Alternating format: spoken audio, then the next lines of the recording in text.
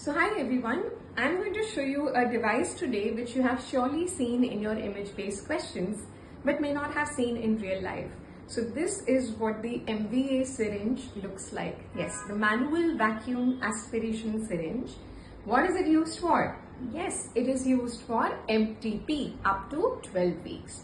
Now this is actually an alternative to suction evacuation if we don't have the machine or don't have electricity.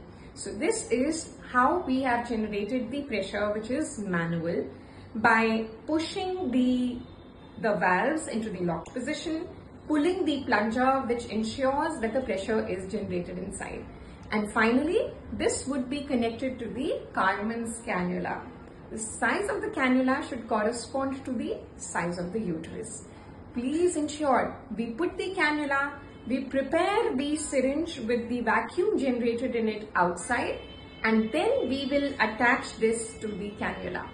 When you press the valves, the pressure will be released. So the pressure generated is almost 600 millimeters of mercury. And remember that this is used as an alternative to suction evacuation up to 12 weeks.